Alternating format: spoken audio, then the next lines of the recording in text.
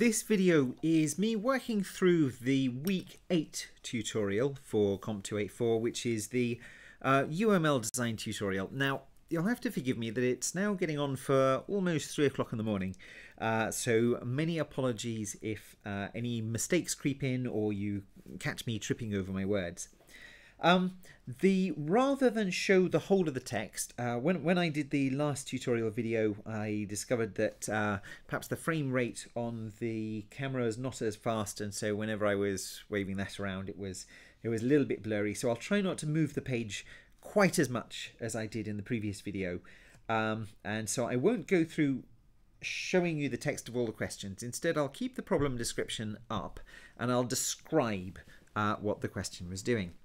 So we were presented with this particular problem description, and we're told that the first task is to read through the description and note down any key nouns we encounter, and in a moment we'll decide which ones are going to be classes in our analysis class diagram. Now normally on an exam, that first instruction, so I will just poke it onto the screen, that first instruction down here wouldn't actually be one of the questions, because I can't really mark your writing down of nouns. That's some notes to help you with the rest of the problem. Similarly, having read through the description, read through the designs patterns on sourcemaking.com, well, I kind of assume you've already done that. Typically speaking, in an exam, it will go straight from here's the description to identify some number of design patterns that would be useful for this. But for your answering the question, you will often find that is useful to note down the nouns first anyway. So this is going to be a recipe system. We're designing a system for an electronic recipe book. And so we'll just note down recipe book. The system has the following requirements. Each recipe, that sounds like an important thing, an important noun. It has a name. Well, name is a noun, but it sounds like a small thing. That's probably just going to be a field, probably a public field in the recipe. And it includes a set of written instructions. Instructions, that sounds like an important noun. Okay, and a set of ingredients. Ingredients sounds like an important noun. So let's write it down. A recipe is stored within the account of the user who created it. Some ingredients are basic ingredients. So basic ingredient sounds like an important noun related to ingredient. And if a basic ingredient is an ingredient, well, maybe there's going to be some kind of inheritance relationship going on.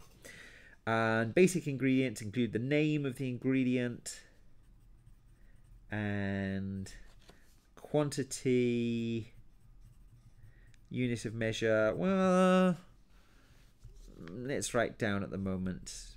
Let's just assume that's probably going to be a field for the moment. Okay. Other ingredients can be references to other recipes. Interesting. Other recipes, that could be a reference to other recipes. Let's come up with a word for that. Let's write down compound ingredient, just to give it a term in our little noun list. All right. These ingredients do not specify a quantity or unit of measure.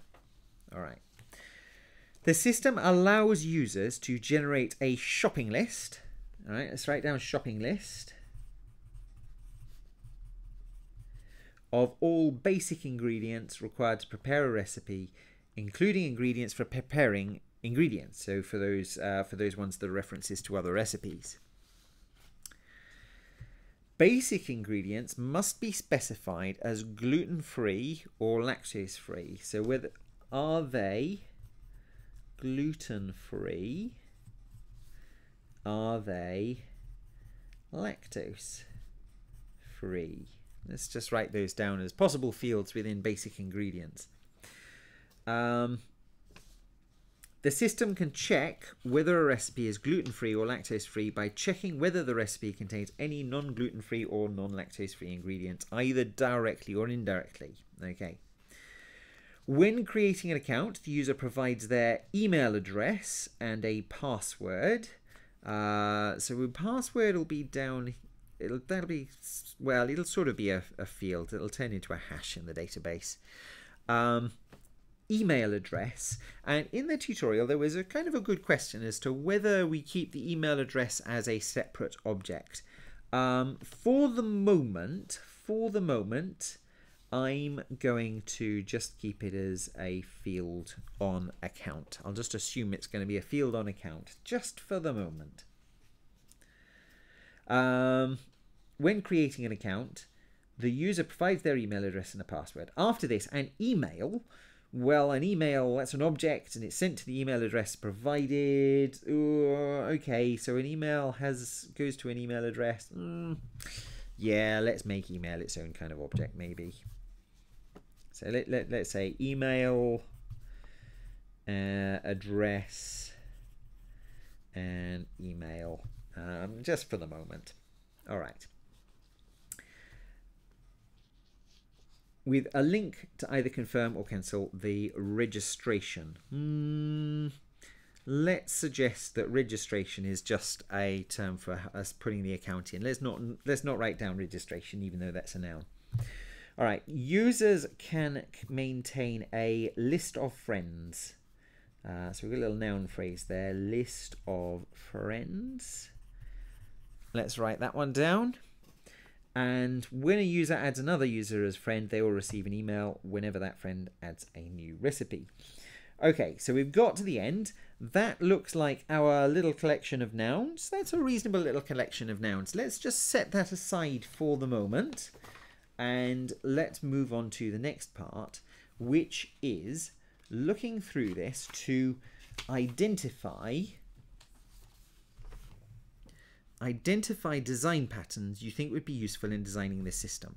Now, on an exam, normally this would ask you roughly how many this would tell you how many design patterns to identify usually, and usually it's going to be something like 3, 4, 5. Let's assume for the moment it's going to be 5. And for each pattern, which classes are going to be involved and what role would they play? So let's just pop back down this feature requirements list. Because, well, this is set as an exam question, so the chances are some of these are set with particular patterns in mind and will leap out at us. So the first one that leaps out to me, although this is kind of cheating because, of course, I'd seen this before. I didn't actually. This is, I think. I'm trying to remember whether I wrote or only edited this particular example question. Never mind. Anyway, the first one that leaps out to me is this little situation where we've got ingredients that can be basic ingredients or compound ingredients. That is leaping out to me and suggesting that we might want to use the composite pattern. What does it do? When you have an item that could be made up of parts that are of the same superclass. At least that's how I'm going to describe it in this video. It's 3 o'clock in the morning, so I'm afraid my wording isn't going to be great. I imagine you can probably word that better on the exam yourself. You'll probably feel more eloquent than I am feeling right now at this early hour. So what is going to play what role? Well, compound ingredients can be made up of basic ingredients. And I've just underlined ingredients there, and let's just put a couple of arrows to it at the moment and say common superclass. And it's quite useful to draw down a little UML snippet just to remind ourselves, because we will need this a little bit later on. And so what we're suggesting is that there's going to be some kind of ingredient class, and so let's say that's, you know, abstract, from which we have basic ingredients, but we also have compound ingredient, and in this case it referred to a recipe, and so in this case it's a little bit different. Normally we'd just say that that's made up of one to many of those, but in this case we've got a recipe in the middle, so we're going to say recipe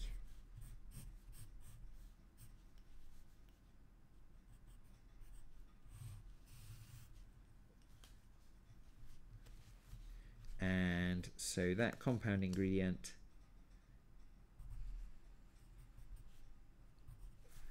it's probably only going to be visible that way, but so it's that compound ingredient could be made from a recipe that includes other ingredients. Okay, so that's one of our three patterns that we've just identified, is the composite pattern representing this relationship between basic ingredients and recipes. All right, what is another design pattern? Let's keep looking down this. You can generate a shopping list of all basic ingredients, including ingredients for preparing ingredients. Basic ingredients can be gluten-free or lactose-free. You can check whether it is. Well, I'm just going to kind of use my usual sniff that we've got a complex hierarchy of stuff that we are wanting to produce lists from and that we're wanting to produce checks from. And so if we've got this complex hierarchy, I think it's going to be useful for us to use the visitor pattern. So the visitor pattern, this lets us, and apologies, I'm going to be ineloquent again just here. This lets us allows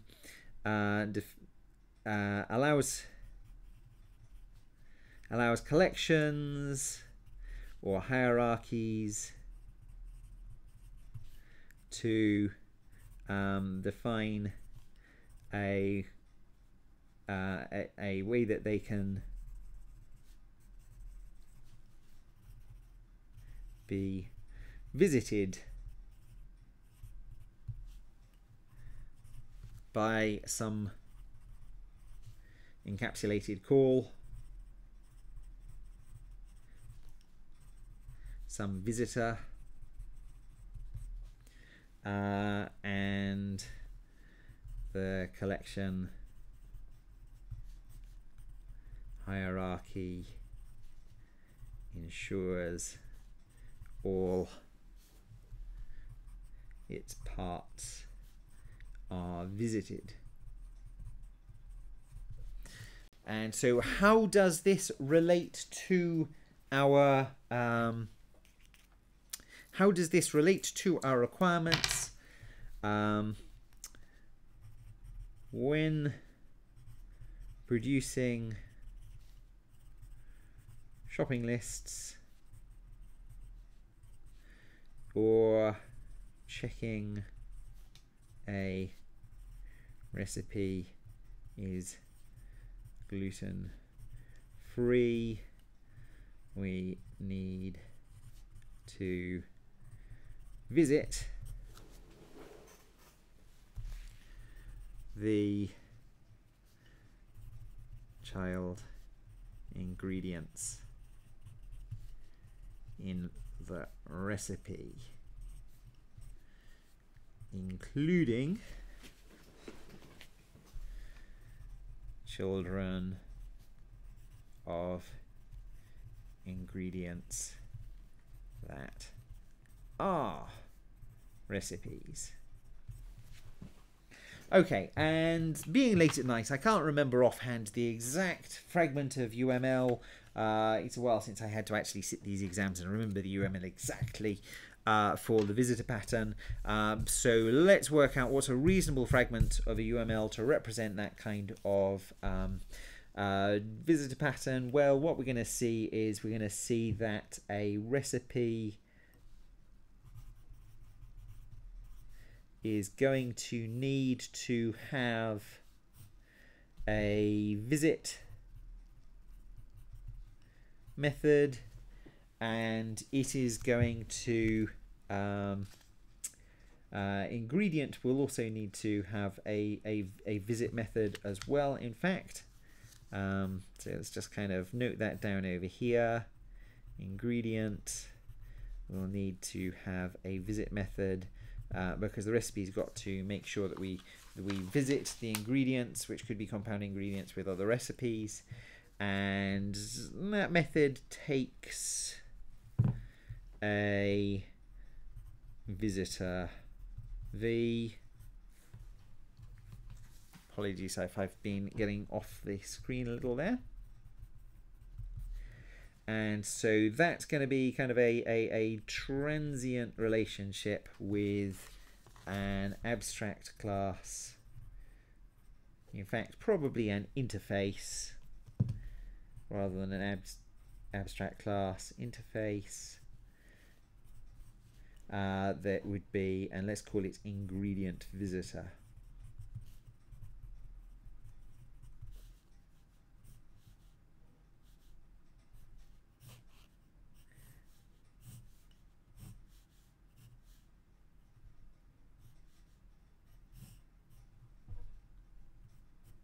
And that's going to need a call, and I'm getting a little bit muddy with what these are called, because one of these would be called visit.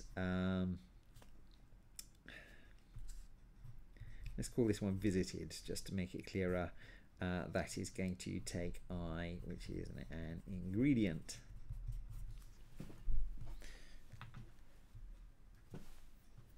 Okay, so that's just a little UML fragment that might be useful to represent that one. Okay, let's keep on reading. When creating an account, the user provides their email address and password. After this, the email is sent to the address provided. Link to confirm or cancel the registration. Okay, let's keep going. The user can maintain a list of friends. When a user adds another user as a friend, they will receive an email whenever that friend adds a new recipe. I'm going to say this is screaming out to me that this is an observer pattern.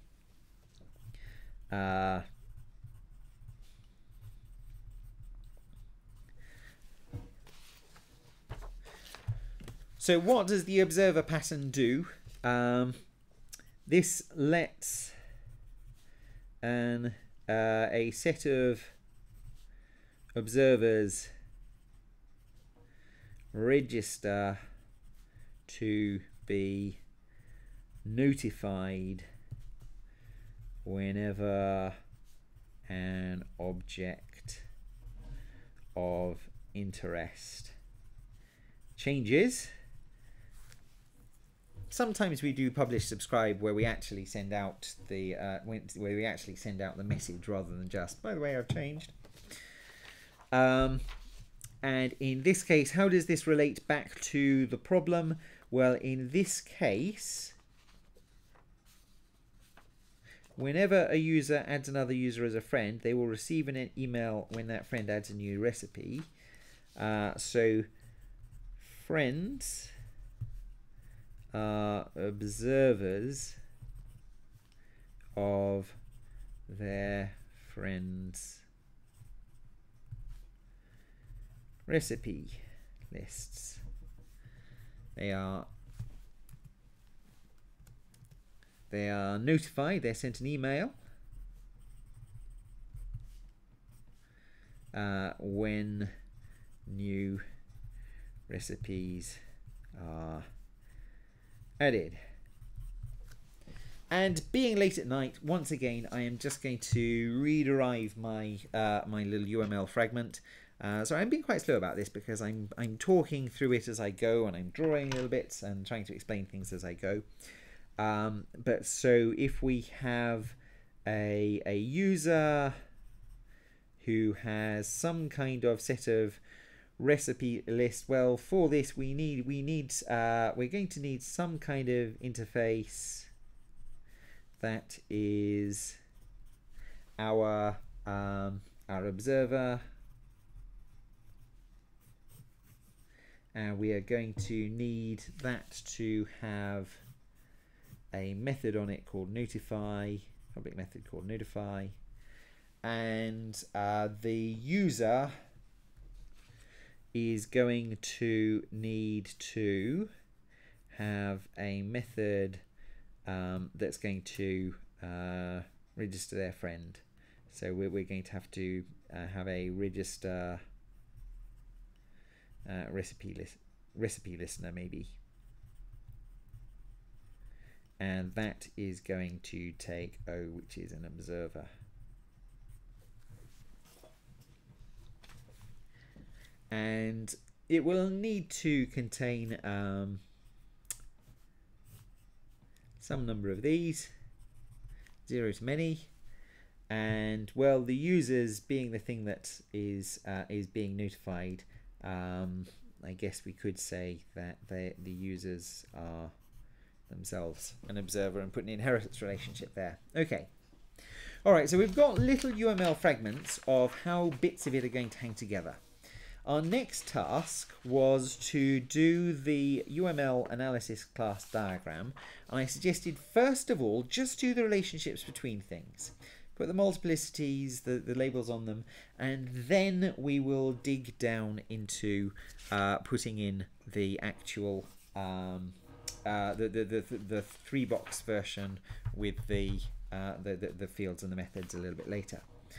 So let's start off with the ones we've already seen.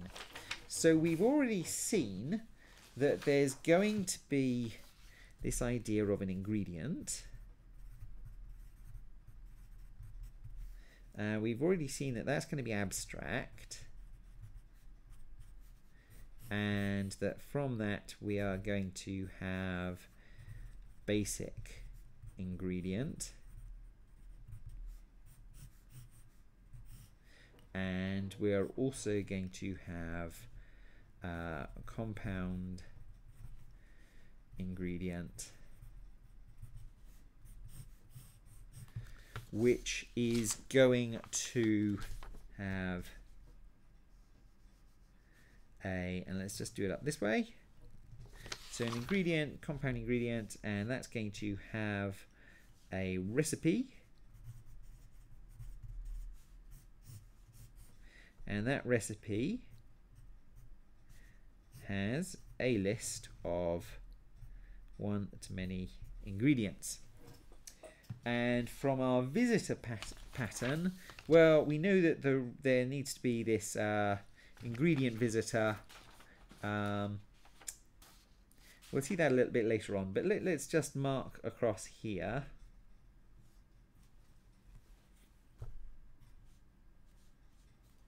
And maybe across here. We'll use the dotted line because there's a transient relationship. It's just in a method call. It's not a static relationship where there's actually a field referring to these. But so we're just going to say that there's going to be an abstract. Oh, sorry, we said an interface, didn't we? An interface that we called ingredient visitor. Okay, so that was those ones. We could also put down our fragment that was around the user. I should really label these. Well, that one's called ingredients. If it's just called ingredients, it's obvious enough. Don't worry about the label. but if there's a particular role to it, it's a good idea to label it. Let's also put down the user.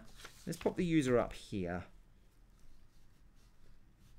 And so a user, now we happen to know that users create recipes, and so users, diamonds, just suggesting there's an aggregation there, can create some number of recipes, and each recipe is created by one user. And we said that there is going to be, a user is going to have some interface, and what was it? It was recipe observer or recipes observer, and so it's going to maintain a list of those, and a user we were going to suggest is itself a recipes observer for listening to notifications that your friends have added particular recipes. Now, over here, we've still got, let's go back to our nouns. This is where our nouns come back in and start to be a bit handy again, because that's put a bit of a fragment, but we've got some things that aren't appearing on here. The recipe book, well, that's the system. Let's not worry about writing that one in. Instructions. Recipes, they don't just have ingredients. Recipes also have a set of instructions. So let's go instruction.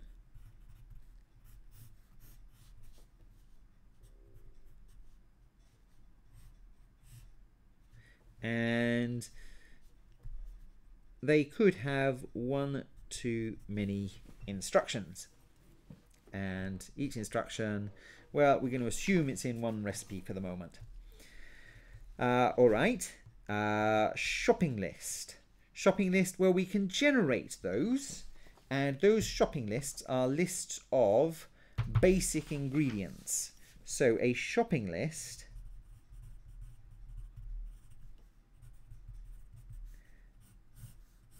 is a list of one-to-many basic ingredients, and those are generated, but they're generated for users, but we might or might not let's put that relationship in. And so in this case we're going to need to label it, and we're going to say created for one user, and there might be many of them.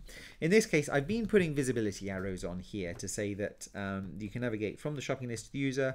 Well, there's no good reason why you shouldn't be able to navigate from the user back to the shopping list they created, so let's not put a navigability arrow that suggests we can only go that way. Let's leave that one open that we can go both ways. All right, what else have I not got on here? Email address. A user, we said, has email addresses, and that email address, well, let's see, a user could have many email addresses, but we're going to assume that an email address only belongs to one user, and so let's label that belongs to what else? Email. Well, emails, those are going to be related to email addresses. And so let this one sent to, and it's sent to, I'm going to assume this is just sent to one email address, because so far that's all we've needed to generate in this. Sorry, that was poking off the top of the screen for a while when I wrote email address belongs to one user. A user could have many email addresses, and so we could send many emails to one email address. And a user also has a list of friends. What are their friends? Well, their friends are other users. So this one here is going to be a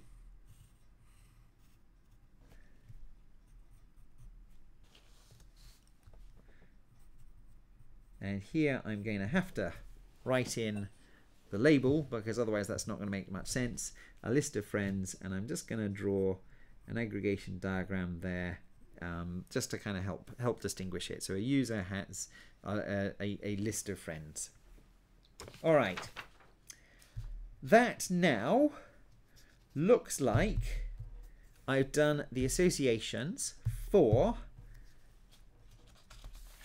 these particular features in here. What I haven't yet done is I haven't drawn the 3-box version showing some of the interesting fields that I've noticed that I'm going to have. But I've already written a lot of those down here. So for instance, oh, I've missed out account. Many apologies. I've missed out account. I'm going to assume that the account is actually the user record on the same thing. I mean, I'm going to assume that those are effectively a synonym here. I should probably write that down. We'll represent their account using their user object. So basic ingredients. These ones need a name, a quantity, a measure, gluten-free, lactose-free. So let's actually, we've got room on the diagram here. As it happens, I can extend this out into the 3-box version because I'm not cramped for space the way I might be up there. So what did I want? I wanted a name. I wanted a quantity. Let's say that's probably a string. Quantity, probably an int. Measure. What is that? Well, it's a measure. Gluten free, which is a boolean, and lactose free, which is also a boolean. And those are the fields. And methods, haven't defined any methods for that one yet. What other ones did we want? We have, well, a recipe similarly has a name. I don't quite have room for that, but if I also recall, I need to put my visit onto recipe anyway. So let's now draw in a little cutaway diagram for the recipe. Let's now draw my 3-box version of recipe. And so this has to have a name, probably a string, and it needs to have this visit method. And so it needs to be able to be visited by a visit v, which is a visitor. And likewise, well, ingredient also, and this is just the abstract ingredient. No, I don't quite have room to fit it in there. So I'm going to say abstract ingredient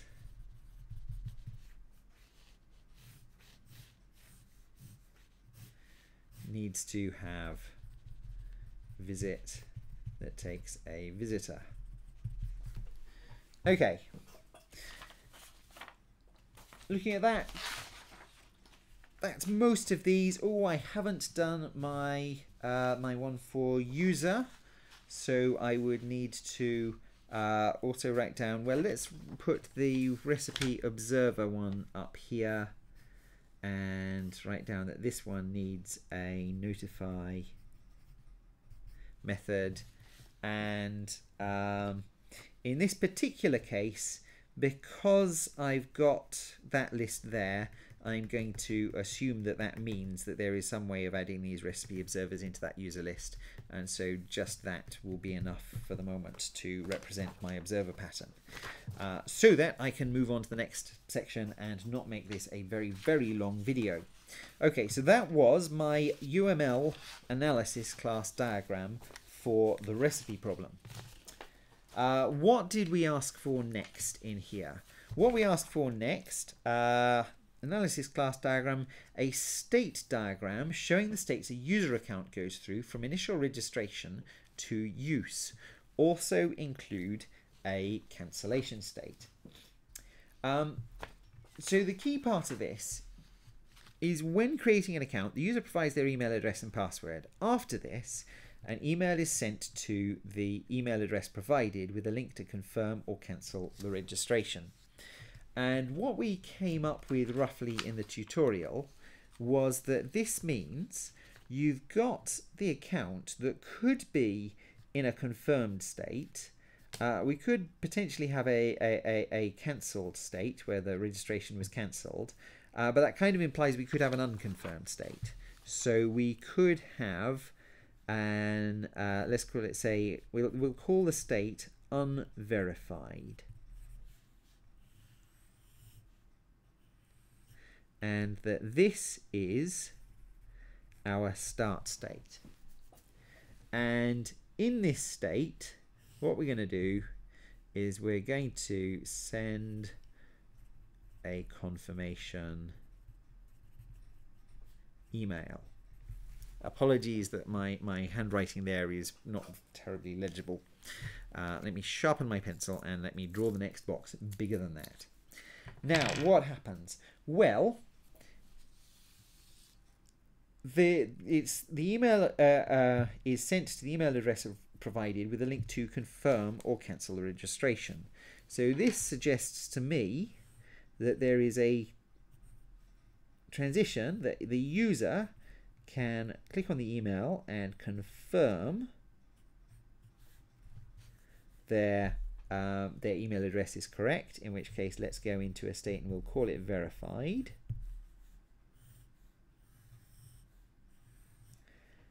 Or they could click the cancel and go into a state called cancelled.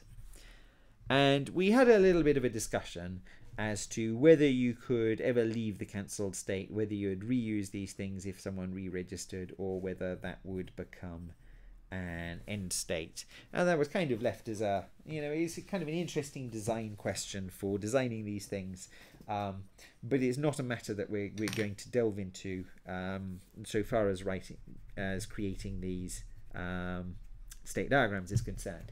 The other thing that was suggested was that perhaps, and I suggested doing this in a different color. Someone suggested it might be a nice feature also to add a way that you can go from verified to cancelled if the user cancels their account. And I suggested, well, just note on that, this is one I added. Just, if you're making an assumption, write down an assumption somewhere. Try to be reasonably clear about what came from the question and what is things that that you have added to this. Okay, but so that's a very simple state diagram that just goes from and deals with different states for our user account. Now, let's move on to the next one, which was to describe a UML sequence diagram describing the interactions that take place when a user creates an account. Include the case where it's confirmed as well as the case where it's cancelled. So a sequence diagram, we're going to need our user up here, and the user, they're an actor, so let's draw a little stick figure for them. And I'm going to assume that they are interacting with well, they're going to be interacting with the registration page, perhaps, the registration system, the web system. So let's just call it, we'll just call it registration page for the moment. No, let's call it, let's just call it recipe book. But it's the web part of the recipe book anyway. Okay, and I'm also going to suggest that there is separately an email server that we are dealing with for sending out the emails. I mean, sometimes you might even put it out through something like Mandrill or one of these a system system emails as a service systems to try and make sure it doesn't turn up in the spam box. All right, and so to start with, the user initially they register. So on the website or wherever it is, they register.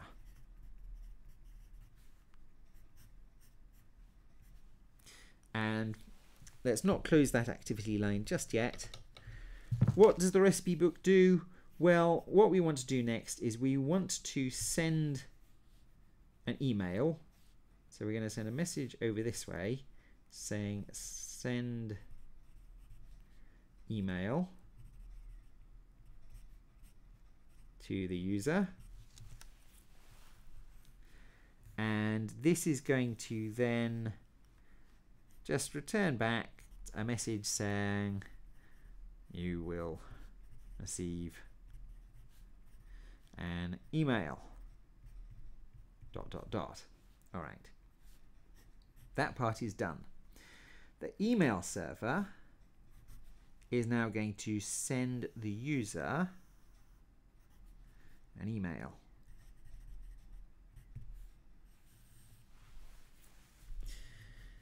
And at some point afterwards, so we'll say that this is now back in the user's court, and so at some point the user is either going to click the confirm link, or they're going to click the cancel link.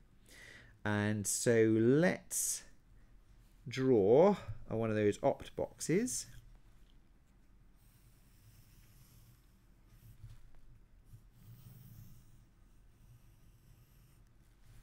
Alt, and we'll start off with confirms. And so in this case, the user confirms, clicks the confirm link. Okay, that's going to need to be confirmed. Shall we, if you like, shall we put in the user database or the user collection?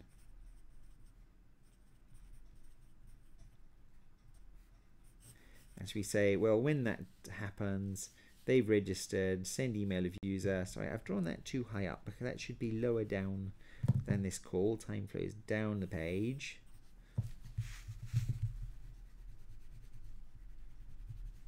Minor alteration. Send email of user. And so we might actually go create user. In fact, let's do that like so. Let's show the user creation using the standard notation for it. Okay, so we've created the user, ... returns send email of the user to the user's email address, and that email goes, and then confirm would then be to tell the user now, the user object in the system,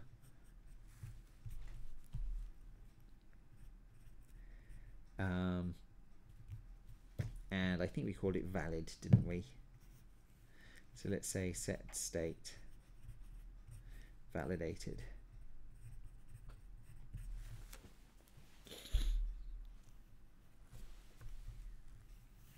And we're done. And we'll probably want to send a welcome message. Alternatively, so if they cancel, so alternatively, what might happen is the user cancels into the recipe book, in which case, and well, depending on what we do, we probably go set state cancelled, or we could, if we really wanted to, except that's not what we showed in the diagram, we could just do destroy. but in fact, we said we'd do set state cancelled. So let's set state cancelled. And then let's say, you know, sorry to hear that.